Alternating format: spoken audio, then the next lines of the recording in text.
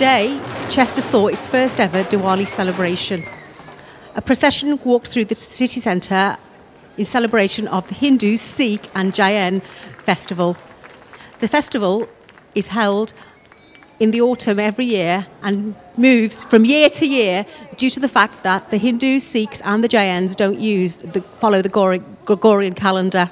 This year it falls on Friday the 5th of November, where families from the Hindu, Sikh and Jain faith will all congregate in each other's homes and celebrate, eating their favourite foods and sharing their New Year celebrations.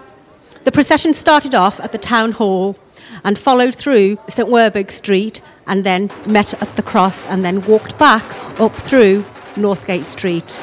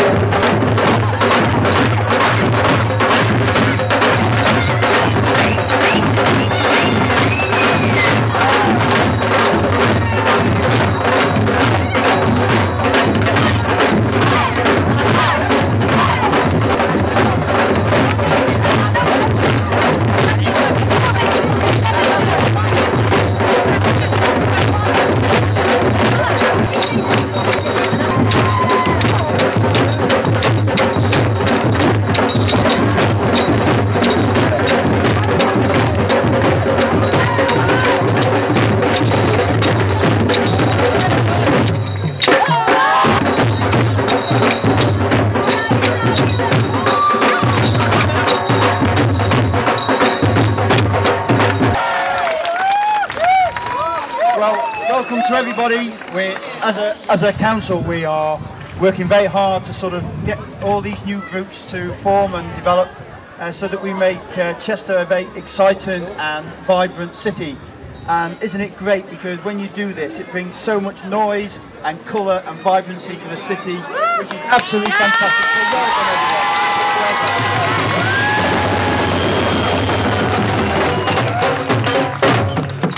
And I'm looking forward to us all celebrating a great Diwali ceremony.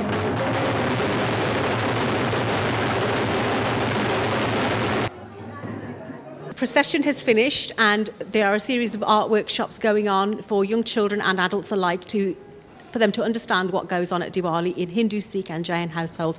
And I'm joined by Mike Jones from Quack, who has supported this event. So what do you think, Mike? I think it's very exciting. It's brilliant to see all these young people, and the colour and noise that went through the town brings that vibrancy and excitement that I like to see in Chester and the towns of Cheshire, West and Chester. Right, what did you think when you first heard about SIA wanting to do this? I thought it was a great idea, and we've actively encouraged the Chinese Association with the Chinese New Year parades. We have other parades and the festivals during the summer, so this just adds on to another great event for Chester. Is it something that you'd look at doing possibly next year to support the local community who are celebrating Diwali?